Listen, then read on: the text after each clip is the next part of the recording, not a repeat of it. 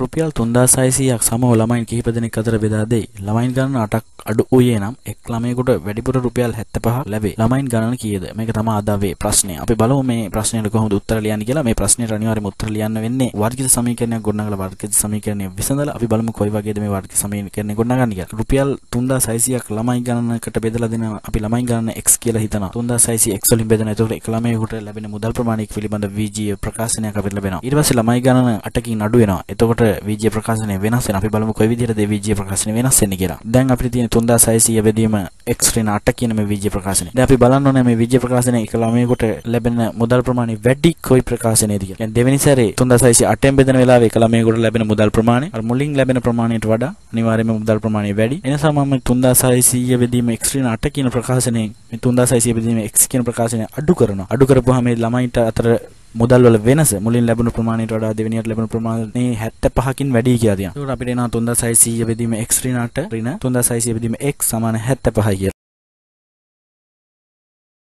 3600 අපිට පොදු සාධකයක් විදිහට පේනවා. ඒකම පොදුයි 3600 පොදු සාධකයක් විදිහට එළියට ගන්න. පොදු සාධකයක් විදිහට මේ එළියට ගත්තට පස්සේ අපිට 3600න් දෙපැත්තම බෙදන්න පුළුවන්. ඒතර 3600න් දෙපැත්තම බෙදපුවාම 75ට 3600ක් එනවා. මෙතන 3600 කැපිලා යනවා. ඊට පස්සේ අපිට මේ 75යි 3600යි කපා ගන්න පුළුවන්. මොකද 75 කියන අංකය 15න් බෙදෙනවා. 3600ත් 15න් බෙදෙනවා. ඊට පස්සේ අපිට මේ විදිහට උත්තර එනවා. අපිට දැන් පුළුවන් මෙතන තියෙන VG ප්‍රකාශනය VG භාග දෙකක් විදිහට සුළු කරගන්න. අපි මෙහෙම VG භාග දෙකක් ගුණ සුළු කරන විදිහට මේ දෙක සුළු කරපුවාම මෙන්න මේ වගේ ප්‍රකාශනයක් එනවා. අපිට දැන් පුළුවන් මෙතන තියෙන ඍණෙන් මේ වරහන ගුණ කරලා වරහන ඉවත් කරගන්න. වරහන ඉවත් කරනකොට මේ වගේ ප්‍රකාශනයක් එනවා. ඍණ x වලින් ගුණනහම ඍණ x ඍණ 8ෙන් ගුණනහම ධන 8 වෙනවා. දැන් අපිට පේනවා මේ x ට මේ x කැපිලා යනවා. යට x වලින් ගුණ වෙලා x වර්ග වෙනවා. x 8ෙන් ගුණ වෙලා ඍණ 8යි x වෙනවා. මෙතන x තියෙන ධන x විදිහට මෙතන x තියෙන ඍණ x විදිහට. ඒ x කැපිලා ගියාපුවාම මෙතන ධන 8 විතරක් ඉතුරු වෙනවා. අපි බලමු මේ පියවර කොහොමද තියෙන්නේ කියලා. මේ හරස් ගුණිතය කරලාට පස්සේ මේ 8 විතරක් තියෙනකොට 248 ෙන් ගුණ වෙනවා 240 වරක් 8 කියලා එනවා. එහා පැත්තට මෙන්න මේ x වර්ග ඍණ 8යි x කියන එක ගුණ වෙලා 5යි x වර්ග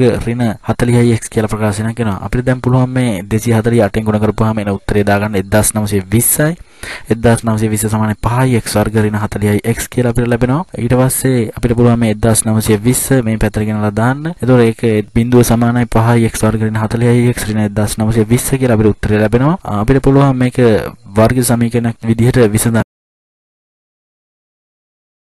මේ තියෙන්නේ 5යි x වර්ග ඍණ 40යි ඍණ 1920 සමාන බිඳුව කියන වර්ග සමීකරණය විසඳන පියවර කිහිපය. ඉතින් මේ ඍණ 40x කියන එක මම කඩාගෙන තියනවා ඍණ 120ix ධන 80ix කියලා. එතකොට අපිට පුළුවන් මේක සිව් පද වර්ගජ ප්‍රකාශනයක් විදිහට සාධක දෙකෙන් දෙකට සාධක වෙන් කරගන්න. අපි මම පළවෙනි පද දෙකෙන් 5ix කියන සාධකය එළියට ගන්නවා.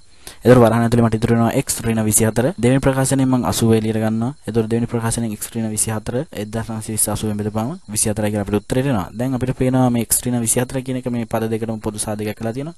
අපි x ඍණ 24 කියන වරහනම එළියට ගන්නවා මේ විදිහට. ඒතර ඇතුළේ ඉතුරු වෙනවා 5x ධන 80. අංක දෙකක් මේ වරහන් දෙක ගුණ වෙලා බිඳුව උත්තරයට ඇවිල්ලා තියෙනවා. එහෙනම් මේ වරහන හෝ මේ වරහන අනිවාර්යයෙන්ම වරහන ඇතුළේ තියෙන ප්‍රකාශන බිඳුවට සමාන විය යුතුයි. ඒ නිසා මම ලියනවා x ඍණ 24 සමාන බිඳුව හෝ 5x ධන 80 සමාන බිඳුව විය යුතුයි. ඉතින් ඒ අනුව x සමාන 24 හෝ x සමානයි ඍණ 16 කියලා අපිට උත්තර ලැබෙනවා. නමුත් x සමානයි ඍණ 16 විය නොහැකි. මොකද අපි මේ ළමයි ගණනක් තමයි x කියන්නේ. ඉතින් ඒ නිසා අපිට නිගමනයකට එන්න වෙනවා x කියන්නේ 24 කියලා. ඒ කියන්නේ මෙතන ළමයි 24 දෙනෙක් ඉඳලා තියෙනවා. ඉතින් මේ ගැටලුව විසඳන්න මෙහෙම තමයි. මේකෙදි පොඩි ප්‍රශ්නයක් නැති මෙතන 5x වර්ග ඍණ 40x කියවට පස්සේ මේ ඍණ 40 මේ 120යි 80යි කියලා එකපාරට සාධක කැඩුවේ කොහොමද කියලා. ඉතින් මම ඒක කඩන ක්‍රමයක් පිළිබඳ ඉතයිමනින් වීඩියෝ එකක් කරලා දානවා YouTube channel එකට.